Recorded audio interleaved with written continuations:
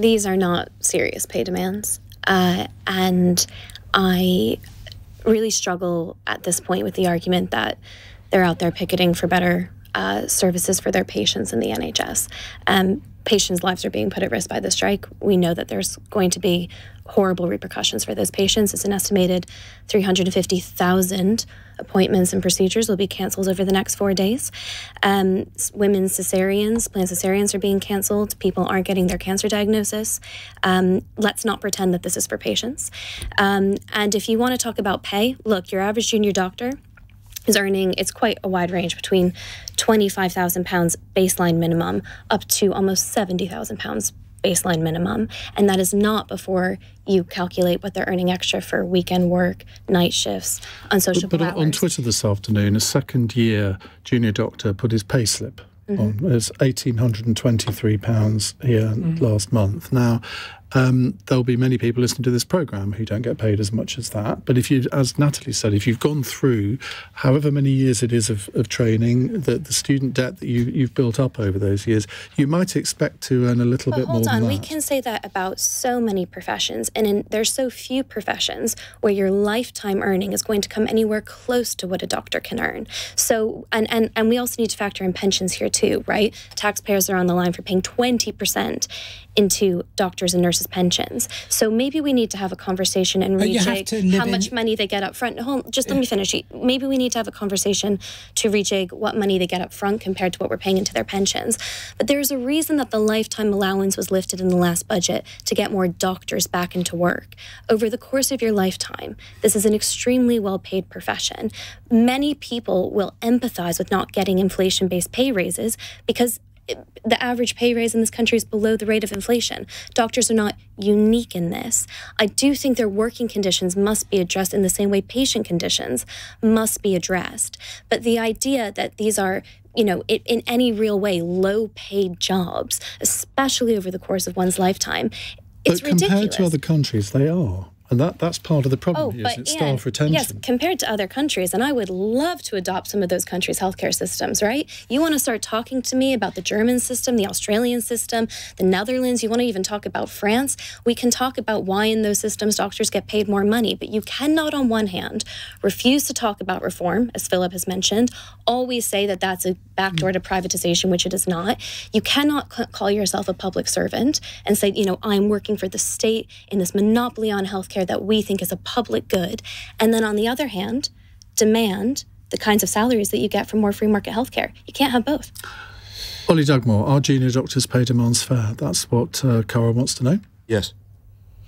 So how would you pay for it? Is that all you have to say? Would you like, well, I mean, we can get into it. How would I pay for it? Yeah, how would you pay for it? Where are you finding that money? Taxes. Tax the rich, tax them until the pips squeak. So genuinely, what taxes are you raising? Hang on, who am I arguing with? Let Ollie set out his stall. There is money in our political system. Where it gets spent is a political choice. Let's talk about the £4 billion in unusable PPE, a lot of which that money went to Conservative Party cronies, peers, donors. It is an ethical choice how we spend money in government. And I would challenge people in this country that if they want to go out and they want to clap for the NHS during a pandemic when we were literally sending them into hospitals to confront a disease that we didn't know anything about, sometimes wearing bin liners, those people deserve fair pay. They're not actually asking for an extraordinary pay rise. They're asking for the restoration of what they were paid in 2008. That's not an unreasonable demand. So do you think part of the solution might be for the government to come forward and say, OK, we get that you've lost this money since 2010. We accept that. We accept that part of your argument. We can't give you 35% now. You don't expect it. There's no way that we can do that. But over the next 3, 4, 5 years, we will do it. And here's the proposal. Yeah. Now that, to me, would be the logical way forward. It's called negotiation. No, but Iain, I'm sorry. Everybody has lost out. Everyone. It's not just doctors. It's not just nurses. Everybody has lost out. And you can't point to a one-off COVID spend, as irresponsible as some of that spending was. I agree with you. You can't point to a one-off spend and claim that that's how you would fund a perpetual commitment, which again isn't just salary, but is a massive pension on top of that as well, and say that's how I'd fund it. So seriously, you know, you've both said you would 35% is reasonable. How would you fund it? You'd fund it through productivity gains. One of no, I'm sorry, Liz. Let's try that. No, I want to know how you'd fund it. One of the reasons we have low labour force participation in this country is the rise of endemic health and chronic conditions that remain unaddressed. One of the tragedies of our current situation is our NHS performs very poorly against all sorts of international criteria in terms of health outcomes, from cancer to any number of chronic conditions. We have a very poor health system where nobody is in charge, where nobody wants to reform, and where there is no net gain.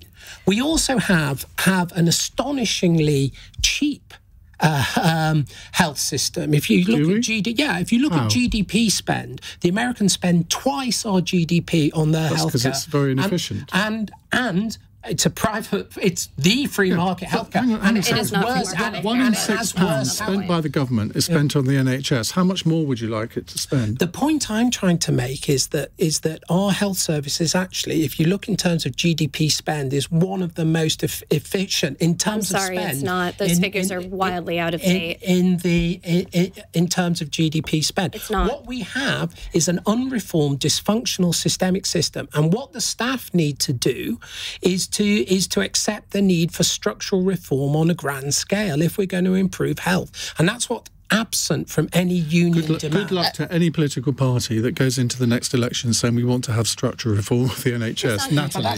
I've just got to take on Philip's point about our health outcomes, which are absolutely dreadful.